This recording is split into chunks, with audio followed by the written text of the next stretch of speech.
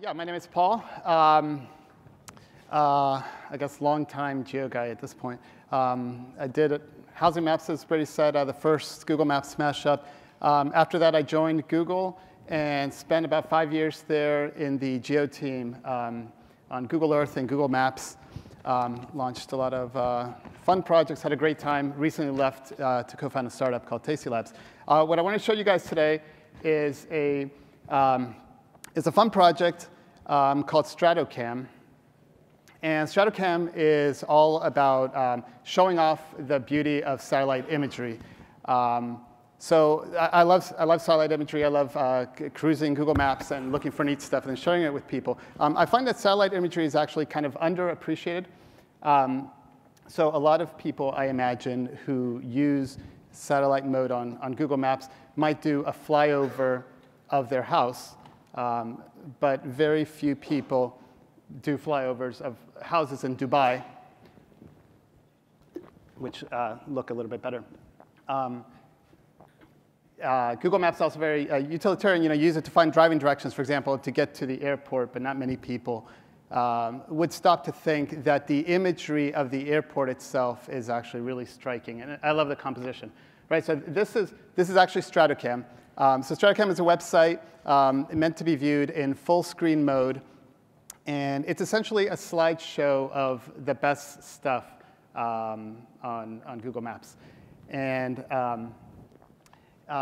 so let me just go ahead and start the slideshow here. And OK, this is London. So a plane either very low or we're looking at it from very high, right over London.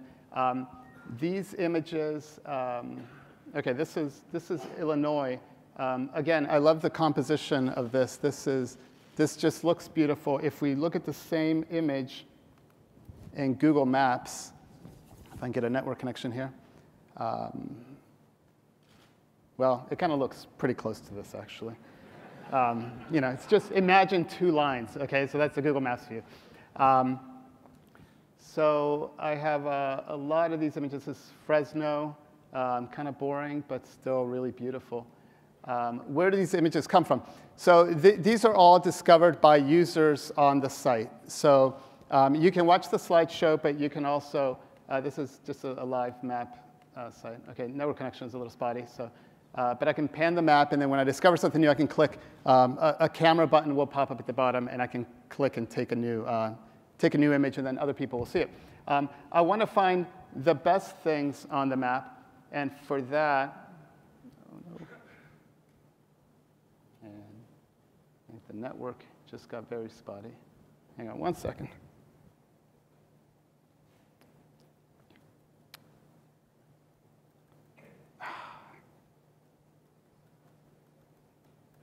OK, here we go. Thank God for pre-caching. So there's thumbs up and thumbs down buttons at the bottom of the screen, and people vote up and down. And the amazing thing is this actually works. The images that people vote up and down look great. So I just launched this 2 weeks ago. And as I was working on it, I thought, this is right outside Chicago. Those are boats. So as I was working on this, I worried that I was going to find all the best stuff myself before launching, right? So the point of the website is to let a lot of people discover a lot of things. And before launch, I'd found about 200 of, let's say, the greatest hits on Google Maps. So I had Eiffel Tower, Roman Colosseum, Great Pyramids, and things like that. And after a while, I started to think, I'm going to find everything before this goes live. In the 2 weeks since it's been out, people have submitted over 20,000 images, and they all are this good. And I think that's a real credit to the compositional eye. This is right outside Epcot Center. So this is a real testament to people's ability to outside Russia. So people have great composition skills, and then the viewers of the site, I think, have great taste. Let's take a look at this one for a second. OK, this one, do you guys, OK, do you see the face? Cannot unsee. This is just simply hills in Canada. So this is either geological erosion and uplift or aliens. It's one of the two. This is one of the favorites. So if you can see at the bottom the number of upvotes on this one, this is 2,500 upvotes. So people unsurprisingly love this one. And for some reason, he has iPod headphones, which is really weird. So the aliens knew something. Berlin. So again, I imagined how easy, how long is it going to be before we find all the great stuff like this. The land surface area of the planet is 150 square kilometers. So there's, in fact, a lot of stuff to discover.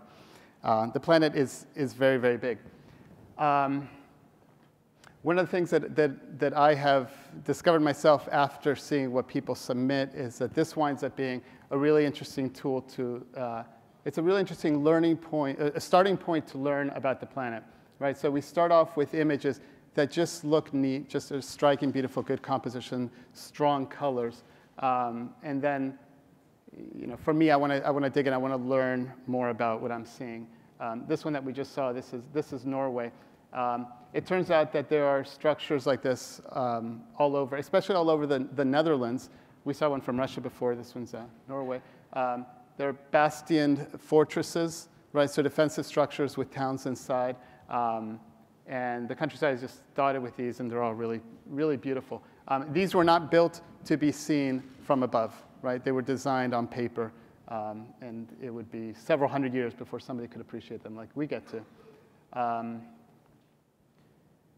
The things that people tend to upvote, there are certain patterns. Maybe you've seen the patterns already from what I'm showing so far. Urban crowding tends to be very popular. Where's this one? OK, network connection is kind of slow, so it's not going to show me where this is. I believe that one was India. Try to get my network back. OK, here we go. Here's a good one. This one is an island off Alaska. This is the Bahamas. Some of the patterns here, right? So we saw urban crowding before, so that's obviously man-made, natural patterns, colors. The Bahamas obviously very blue. Australia, if we can fast forward to Australia, has some beautiful oranges. The UK, you can see the pirate ship there. Hanover Gardens in Germany.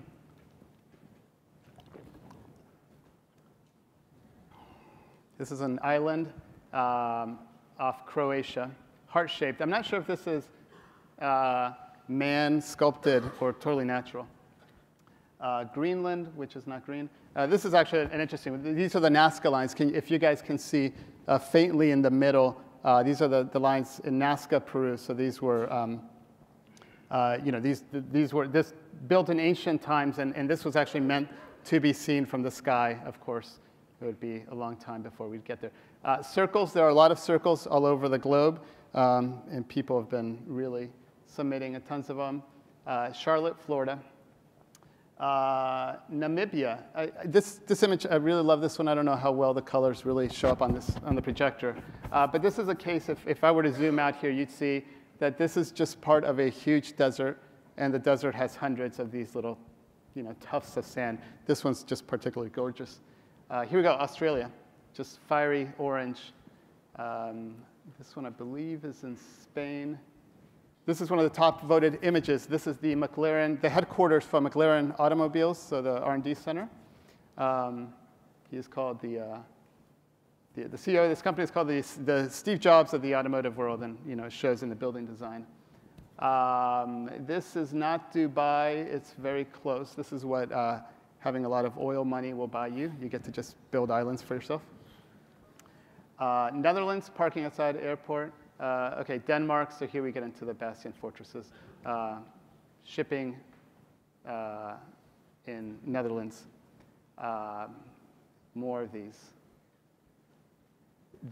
I would say the top 3 rated places around the world are Russia, which has these weird alien landscapes, Netherlands, and Saudi Arabia, desert landscapes. So I'm running out of time here, but this is, again, Stratocam, stratocam.com, and invite all you guys to stop by and just enjoy the show and hopefully submit some images of your own. So, thank you.